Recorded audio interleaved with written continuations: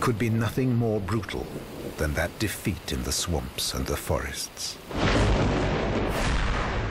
That was the account in the chronicles of Rome.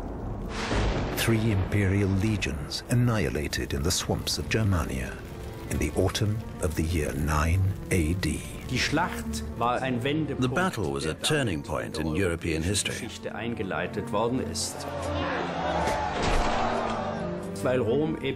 Because Rome failed to conquer the lands up to the river Elbe, let alone the lands further east. The Romans would withdraw to their defenses along the Rhine and the Danube.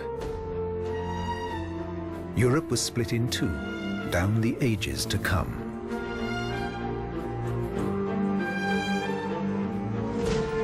It was the beginning of a German legend, the greatest military power of the ancient world, brought to its knees by an iron alliance of freedom-loving tribes. 19th century German nationalists made this battle in the swamps the founding act of the modern nation.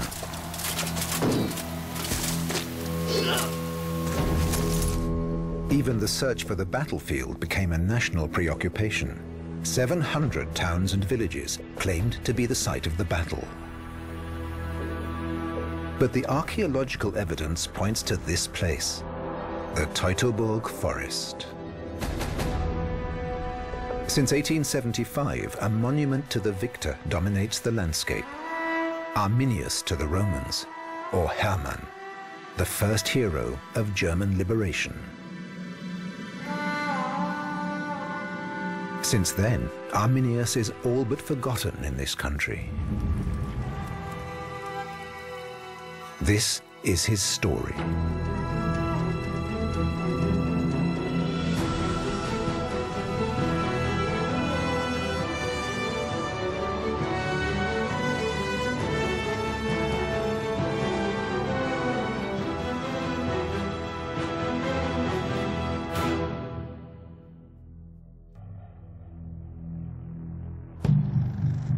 Julius Caesar gave the same name to all the tribes in the inaccessible regions east of the Rhine, Germani.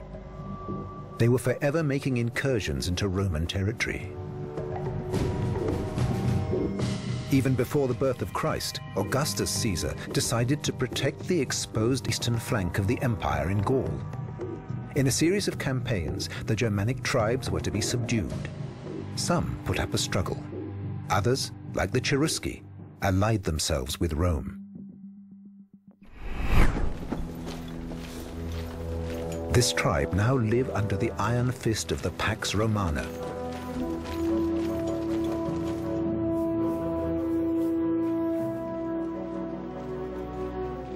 A young boy lives here. Later, he will be called Arminius.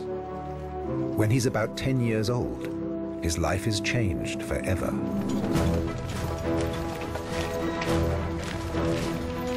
Arminius is of noble blood.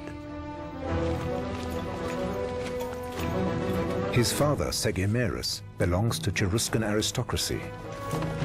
But Segemerus is firmly opposed to the alliance with Rome.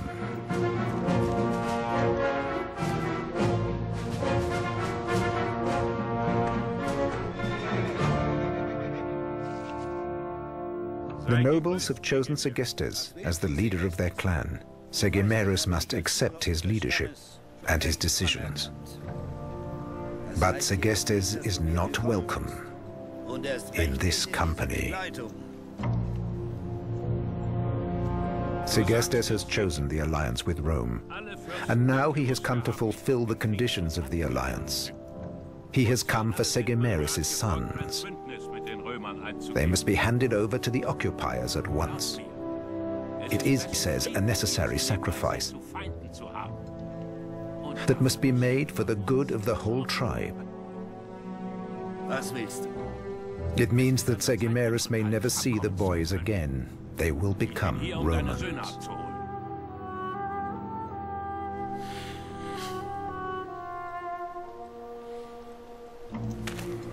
Taking hostages was a favorite Roman ploy. Chiefs like Segestes were their agents, with everything to gain from cooperating.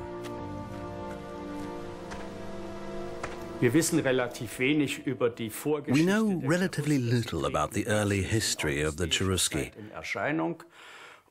They suddenly turn up in the time of Augustus. For a while they were Rome's enemies, but then they formed an alliance with Rome. Segestes was the leading figure among the Cherusci at the time of the Roman conquest. When a colossal superpower like Rome collides with a relatively small tribe, it's not really surprising if part of the clan, or the whole tribe, decide to form an alliance with the enemy.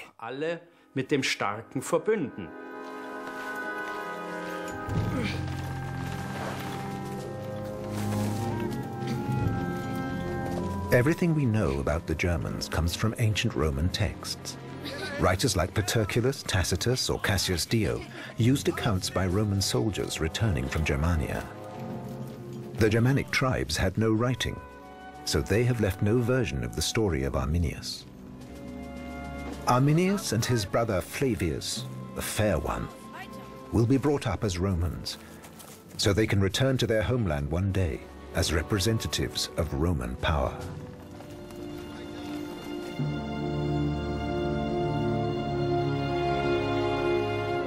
To the Romans, this seems a sure way to consolidate their control. Who else can they trust when families and clans among their Cheruscan allies are split between the enemies and friends of Rome?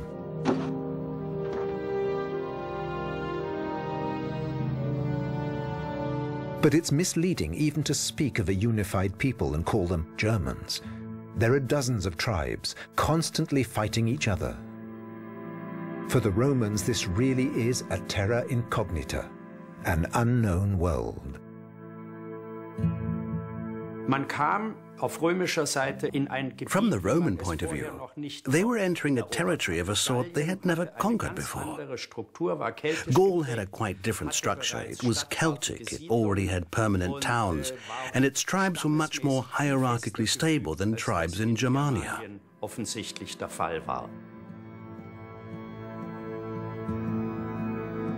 The Germanic people live for themselves, separated from each other, said the Roman historian Tacitus. The bigger settlements numbered up to 25 houses, with humans and animals living under the same roof. Towns and cities like those in the rest of the empire are unknown here. And for the Romans, the people are uncivilized savages living more like animals than humans.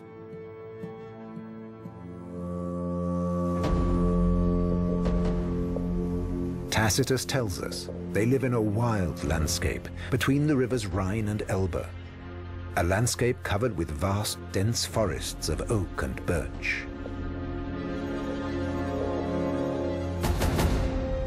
The place Tacitus describes is deeply foreign.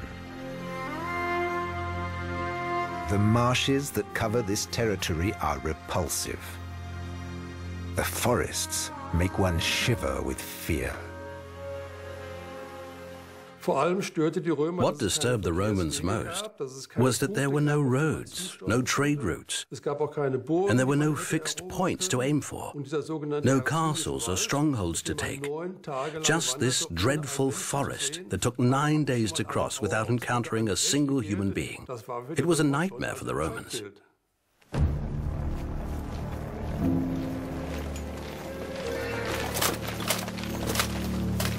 The impenetrable forests were totally unsuited to Roman military tactics and logistics.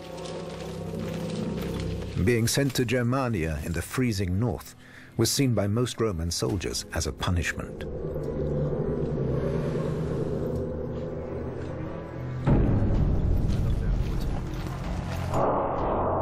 And they were scared because they had never seen forests. After centuries of building Roman cities and naval fleets, there were scarcely any forests left in Italy.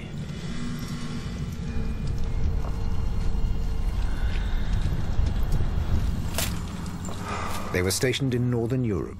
They knew they didn't belong here. Julius Caesar wrote, Even if they walk for 60 days, no one can say they have come to the end of this forest. And no one can even know where it ends.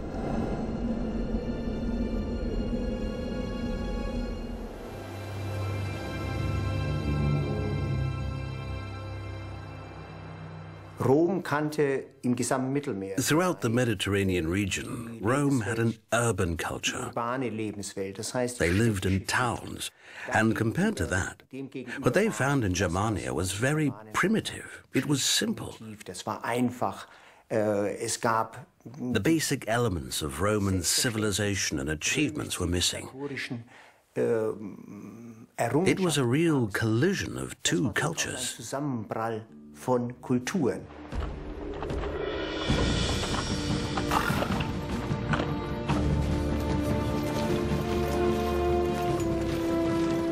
For Arminius and Flavius, their route towards the Roman world would have taken them first through the forests to the river Rhine. This is where the Roman world began. Where the first solid evidence of Rome's engineering mastery was a great fortress and a bridge spanning the river.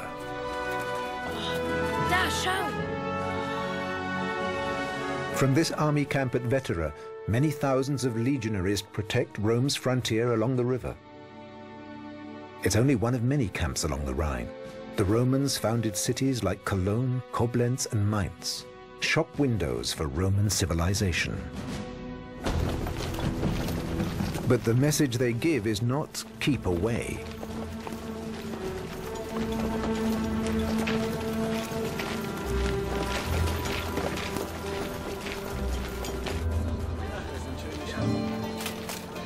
They're a magnet for the barbarians, who engage in flourishing trade with the Romans. Long blonde hair is especially valuable. The Germans accept coins they've never seen before for their hides and furs.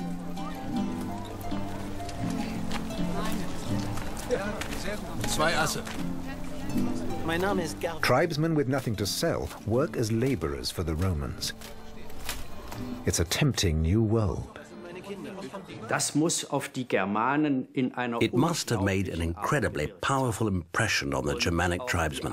The way the Romans built their towns, the complicated organization behind it, their skill at calculation and measurement, their skill at providing a supply of running water. All that would have made an enormous impression. You can imagine the tribesmen standing there open-mouthed. They must have been absolutely astounded.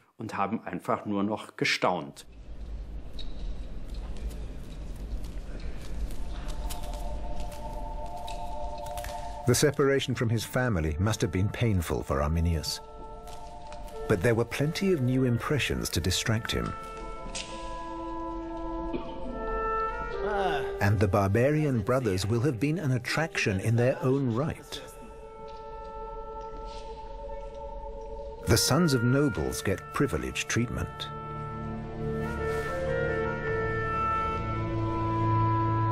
Including their first miraculous experience of heated floors.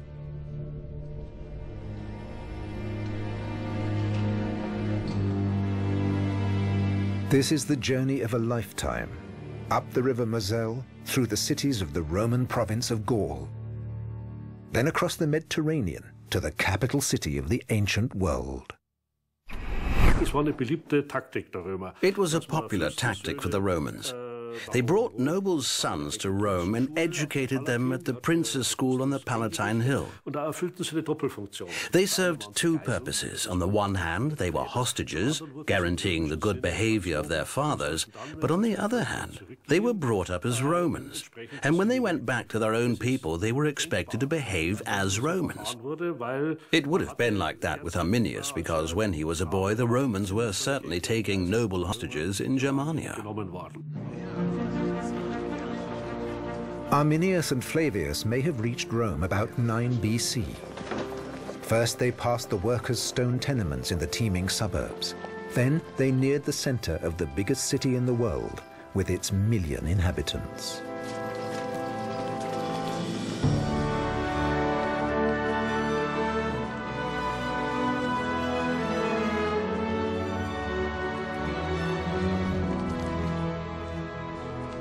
Arminius arrives in a city that is flourishing as never before.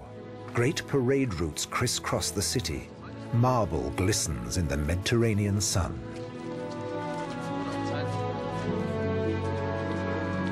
There had never been a longer period of peace, and never had the Roman Empire been as big as it was under the Emperor Augustus.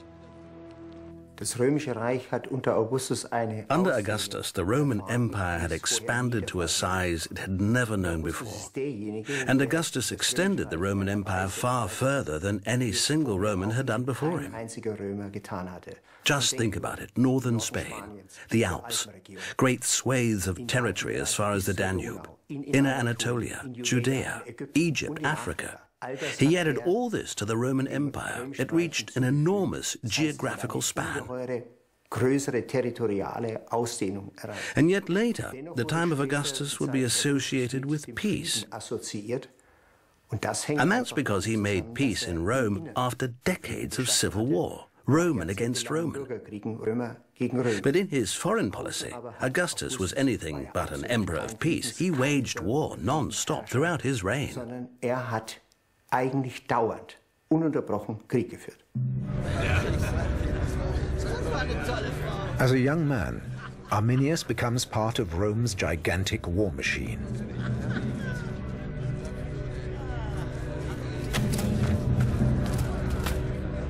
He soon grasps the key to Rome's military success: discipline.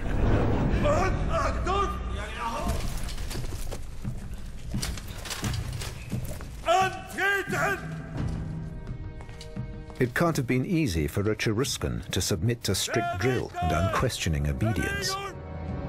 Germanic warriors reject firm leadership. But Arminius proves an excellent pupil. A young man, quick to pick things up and unusually talented for a German, is a contemporary verdict. This Cheruscan is turning into the perfect Roman soldier. This education of a Germanic tribesman in the Roman Empire always had two sides. A technical side, how do I lead an army, what weapons do I carry, and an ideological side, politics and Rome as one and the same thing. Rome as the ideal we should worship, and the Romans combined them.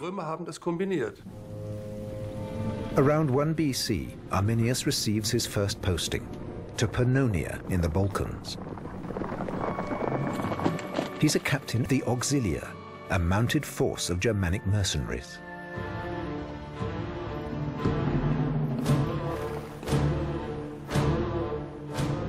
Tribes in this Balkan province have risen against Rome.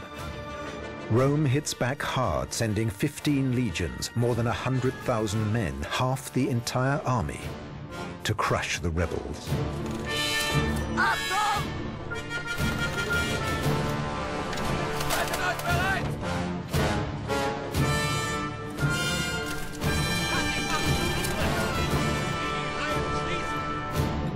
It's a show of the absolute superiority of Roman military tactics.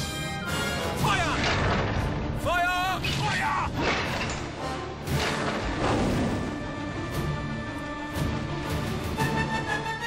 Roman power lies not in the courage of individual soldiers, but in the strategic cooperation of military units. Arminius will never forget this lesson. In open warfare, Rome is invincible. Two different ways of waging war meet head-on here. The Roman army is professional and disciplined.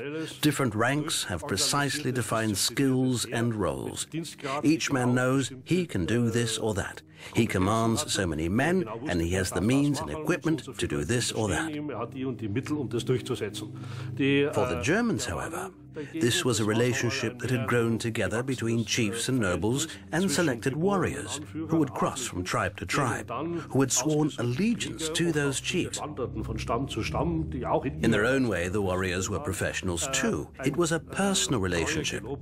And in some ways, of course, it also instilled discipline. That is, it was a question of honor. And it was a situation in which they were attached to this one man and they owed him allegiance.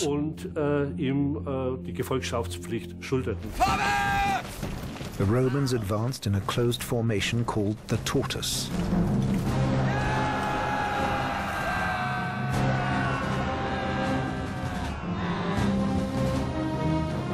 The barbarians attacked in a wedge-shaped formation called the boar's head.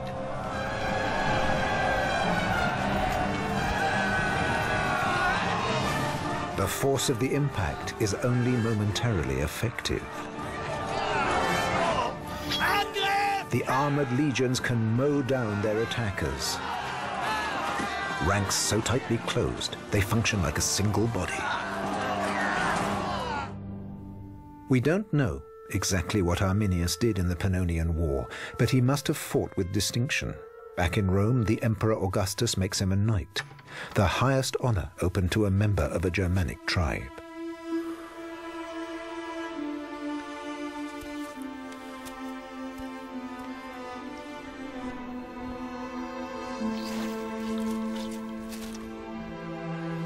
A noble son from the forests of Germania has become a respected citizen of Rome.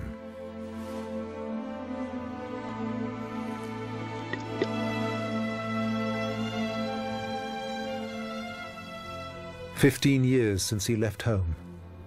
Impossible to say whether he misses his family, the freedom, the endless forests. Impossible to say what ambitions he holds today." We know of many cases where Germanic tribesmen in the service of Rome learned how to behave in the Roman way without feeling Roman or becoming loyal to Rome.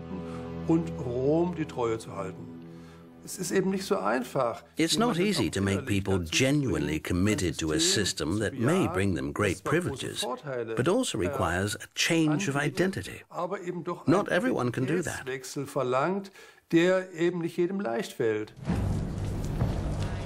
In the year 7 AD, Augustus appoints a new governor for Germania.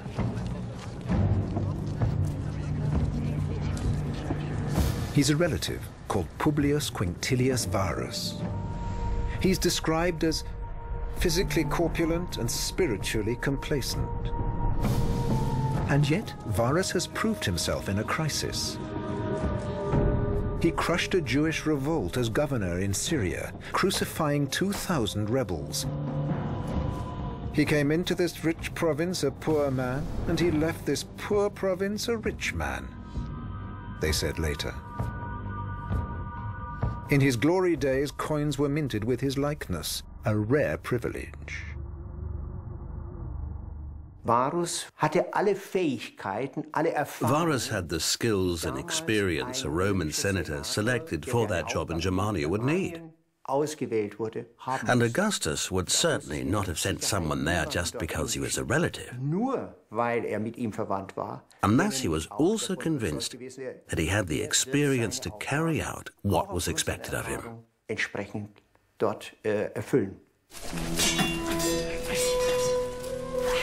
But then, Augustus makes a decision with unforeseen consequences. He sends Arminius to Germania at Varus's side. It's a decision that will have pleased Varus.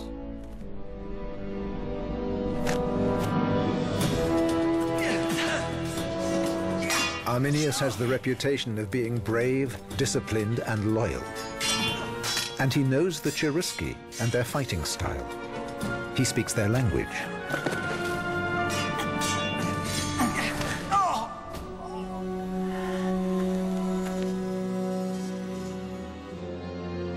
In 7 AD, Arminius comes back to his homeland. Over the past 15 years, the Romans have surged on, building up their new province, constructing camps along the rivers Rhine, Main, and Lippe, to consolidate their control in Germania Magna. Haltern on the Lippe is their administrative center, the capital of the new province. Close to today's Roman Museum at Haltern, they create a base for 3 legions, a total of 20,000 men.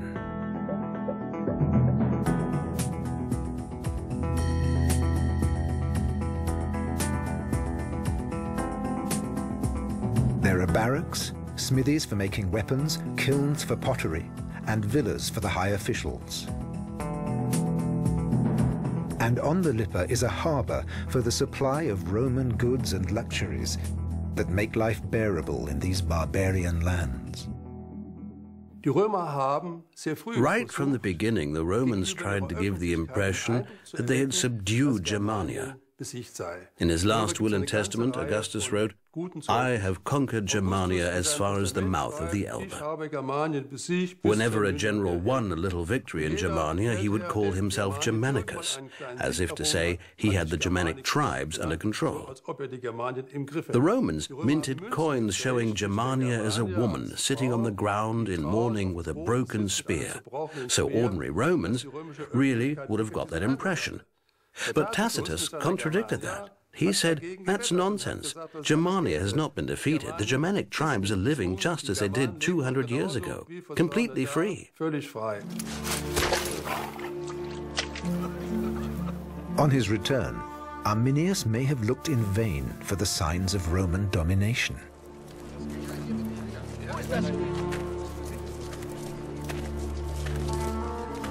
Some distance from the Roman forts, the advanced Roman way of life is nowhere to be seen.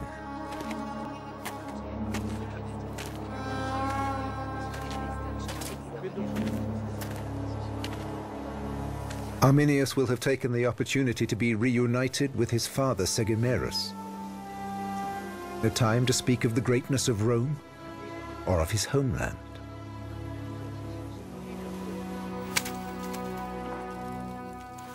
However warm the greeting, his father must have had mixed feelings at seeing his son enter the family house in the uniform of a Roman soldier. Arminius must have paid lip service to the advantages brought by Rome by being part of the empire, the wealth, skills, and justice, and an end to the endless civil wars between the Germanic tribes. There will soon be roads, cities, even heated stone floors instead of beaten clay. But these are two men talking past each other. For Segimerus, his son is denying the land of his birth. The Romans are squeezing the tribes for tributes like the grapes for their sour wine, counting them like cattle to levy taxes, and forbidding free men to bear weapons. Without a sword, a Cheruscan cannot be free. But his people are powerless. Times have changed.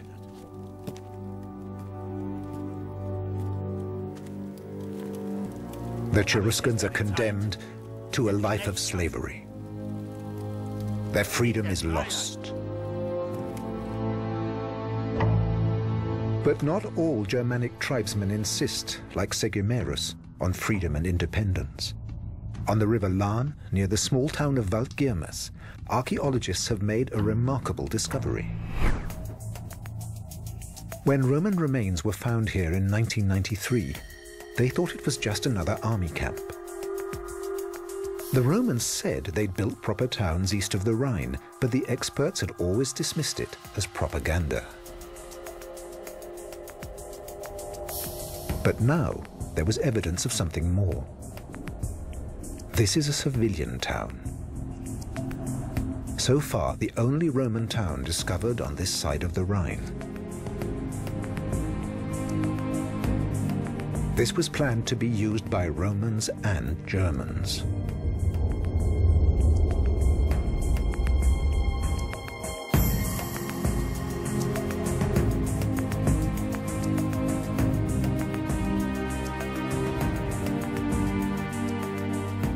Roman historian Cassius Dio described the strategy behind it. By building forums, houses, and baths, the defeated peoples were seduced into peace.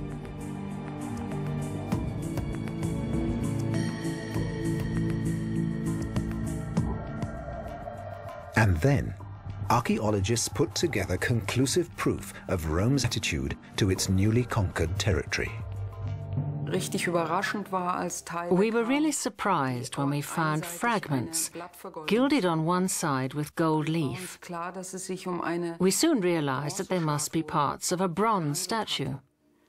But when we found a stirrup, a part of a harness and a horse's hoof, we said to ourselves, this is an equestrian statue. And of course, the size of the parts made it clear how big the whole statue was. It was life-size. And since it was gilded, a statue at that time and at that place could only have been a statue of the Emperor Augustus. This golden monument stood in the Forum.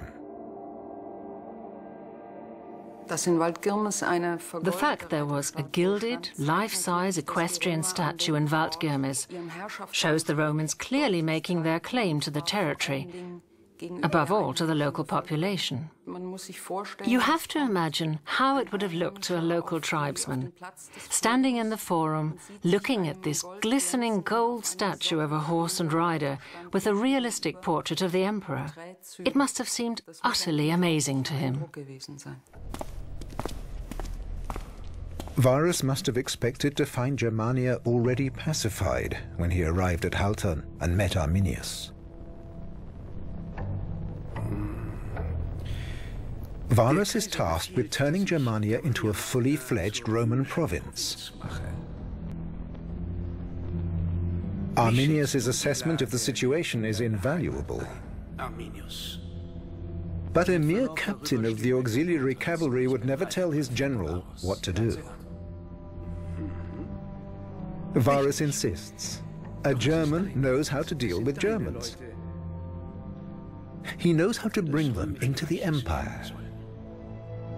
The blood in my veins may be German, Arminius says. My head and my tongue are Roman. Then Arminius must act like a Roman, Varus says.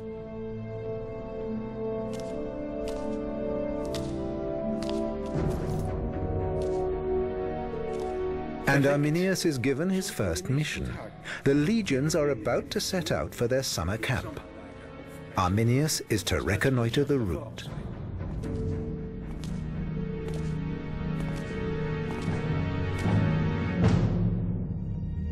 To demonstrate their dominance, the Romans moved troops eastwards every summer. From their strongholds on the Rhine and the Lippe towards the river Weser, home to the Cherusci.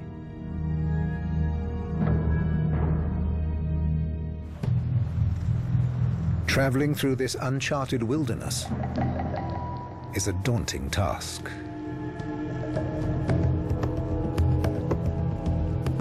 There are no roads of any kind. To transport their troops and keep them supplied, the Romans are forced to use the river Lippe.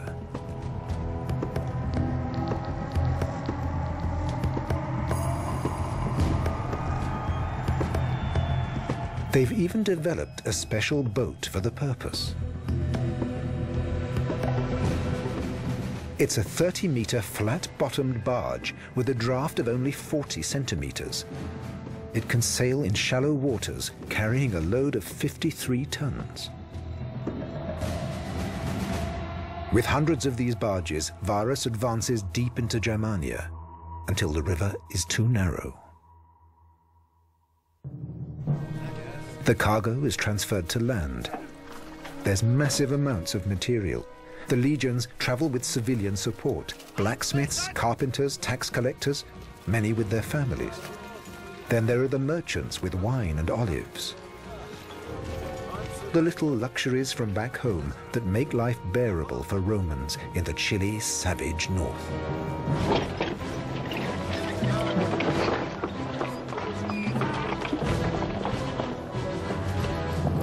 The auxilia mounted Germanic mercenaries are to scout and secure the route.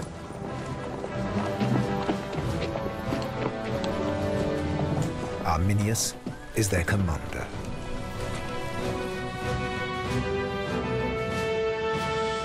A total of 22,000 people stretching for 15 kilometers, forcing their way across the plain. If you set off along a broad front, maybe in several columns, and then you come to a river crossing or a gully or a narrow strip of land between a cliff and a swamp where the route is only 20 to 40 meters across, then it doesn't matter if I've been advancing along a wide front. Suddenly, everything stops. That means I have to advance along a narrow front right from the start, unless I want to create an impossible traffic jam later. Think of it like a highway.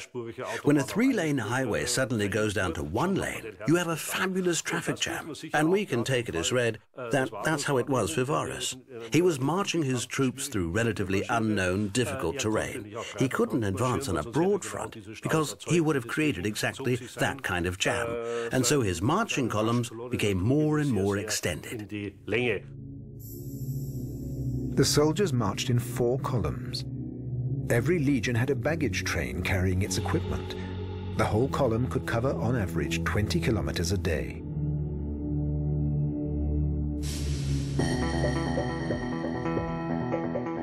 The legions were aiming for an area close to today's Minden. Even today it has a Latin name, Porta Westphalica. This is where the river Weser cuts through the Vierne and Weser hills. For a long time, the exact location of Varus's summer camp was not known. But in 2008, archaeologists discovered Roman remains in a village near the river Weser.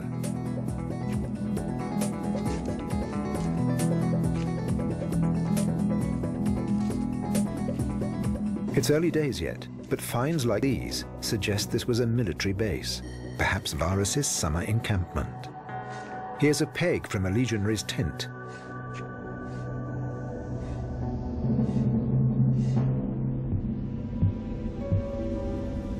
From his new forward position, Varus decides to impose Roman law on the barbarians. A people not subdued in battle may be controlled by the strict application of justice.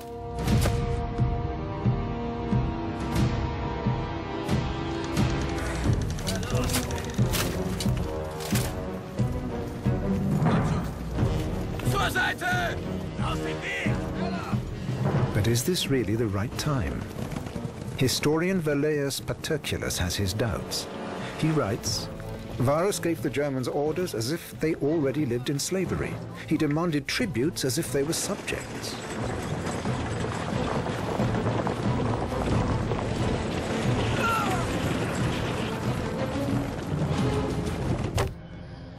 The tax collectors become notorious for demanding that the exact amounts of the different commodities are paid. The rules apply to everyone, without exception or delay.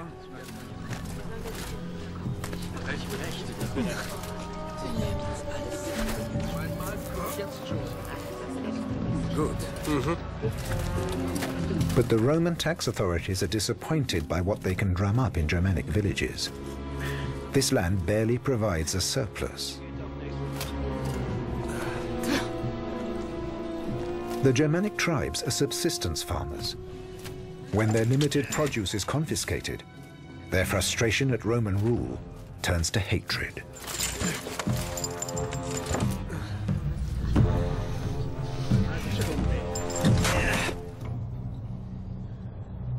And Roman law just makes things worse. For one person to judge between 2 parties in a dispute goes deeply against the Germanic sense of justice. It has been the privilege of the old Germanic nobles to negotiate between themselves matters of justice.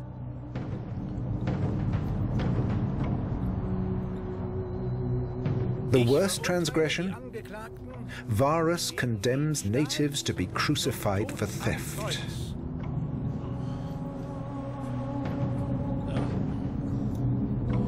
In the Germanic world, only the gods hold sway over the life and death of a free man. Theft, even murder, are atoned by paying a fine known as the Wehrgeld. Lass mich los! Loslassen! But Varus ignores the sacred Germanic traditions. The way Varus behaved in Germania was not so different from Roman policy elsewhere in the empire. He had to try to introduce Roman law because that was part of life in a Roman province. And if the Germanic peoples didn't like it, then that was a perfectly normal reaction on their part. Just think of today how people hate it when they find themselves being judged or imprisoned by a foreign power. Every community will try to resist when strangers come and try to impose their own form of justice. Wenn Fremde kommen und sich als Richter oben hinstellen.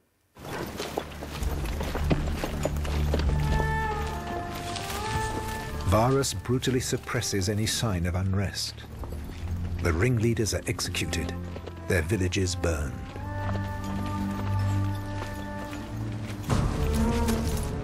What does Arminius make of this? He remembers his people as proud, free warriors. On his return, he finds them powerless, impotent, and demoralized, oppressed by the very power he himself represents.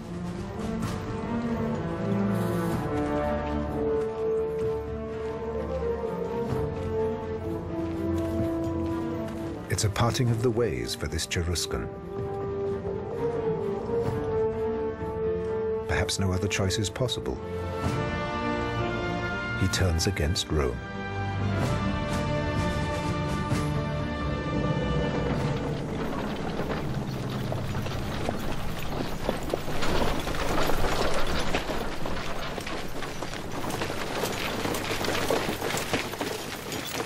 Historians still dispute exactly why Arminius did it. The Roman sources tell us nothing. But maybe it's not difficult to understand.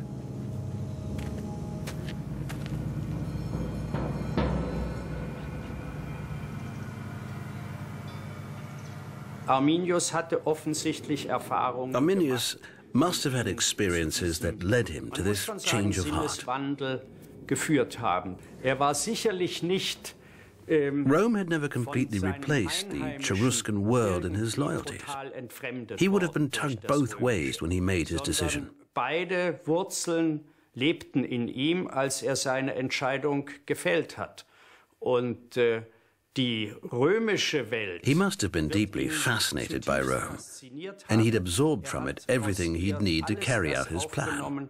Was für sein aktuelles Handeln dann he used that, and he combined it with his Germanic Cheruscan heritage to turn it against Rome. Durch die germanisch-cheruskische Welt zusammen eben gegen Rom zu wenden. Rome, which he now felt could no longer be the future for his people. Nicht mehr geheuer war für die Zukunft seines Stammes.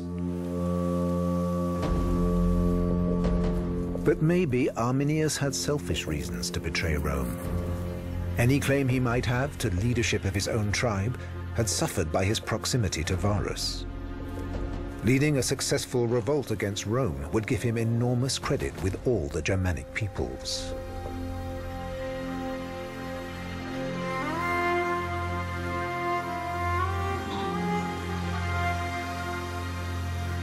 Quite likely, Arminius had the ambition of becoming king of the Germanic peoples, something there had never been. According to this theory, he acted out of this strange combination of local patriotism and a distinctly Roman lust for power. Indem ich gegen die Römer kämpfe, meine Leute hinter mich scharen. If I fight against the Romans with my own people behind me, I can build up a powerful independent position that would never have been possible as a follower of the Romans. I would always be their puppet. And he certainly had a very strong lust for power. So this personal impulse, you could say it was a struggle for freedom at the same time if you want to, he was using this impulse to create his own kingdom, his own empire, an Arminius empire. Then it's certainly no coincidence that he was later murdered by his own people because, in some ways, he was an enemy of Germanic freedom.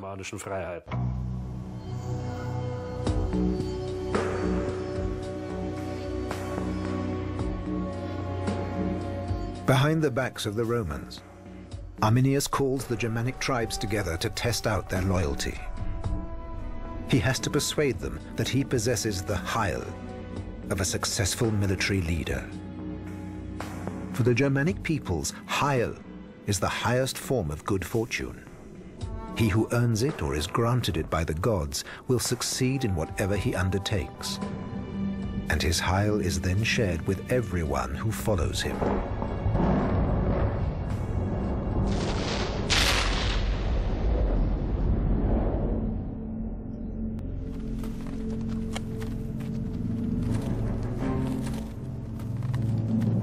But it won't be easy to unite the Germanic tribes behind one goal. They prefer warring against each other. The worst enemy of a Germanic tribe is another Germanic tribe.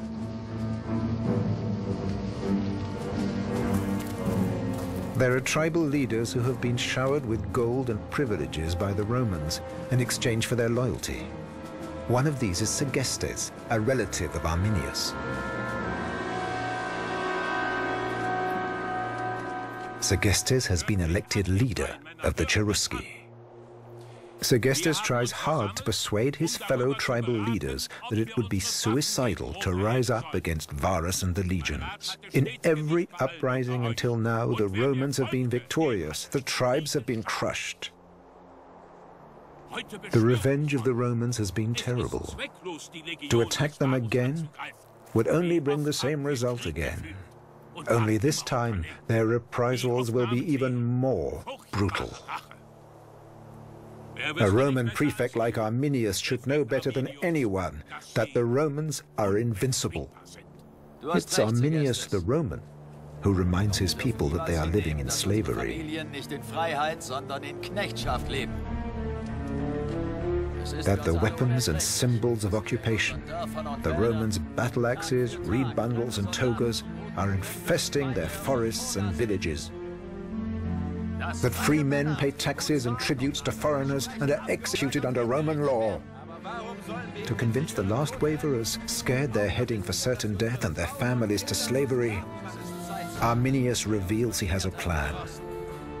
A plan that has to be carried out now. He promises to lead his followers to freedom.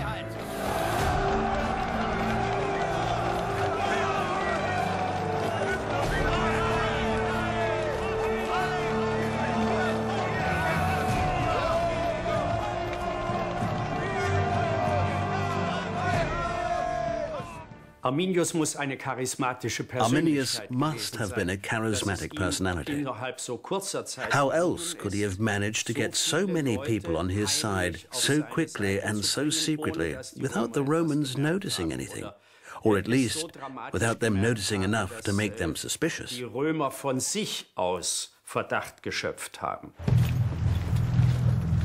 On a September morning in 9 AD, the 17th, 18th and 19th legions break camp. With their baggage train, craftsmen, merchants and their families, they total more than 22,000 people. They're looking forward to the comfort and luxury of their winter quarters. But the prospect of marching through the Germanic forests fills them with mixed feelings. Many of the older soldiers just want this campaign behind them, so that they can enjoy their well-earned retirement in Rome, their automatic right after 25 years' service.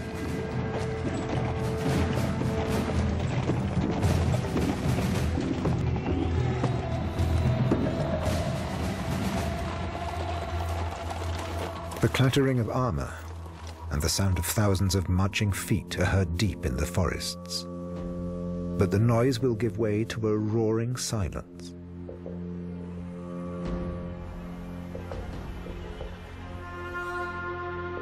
The grandeur of Rome, so effective in the intimidation of its enemies, is impotent here. Something will happen in these forests, deadly danger is waiting, perfectly concealed. Varus and his soldiers are marching to disaster.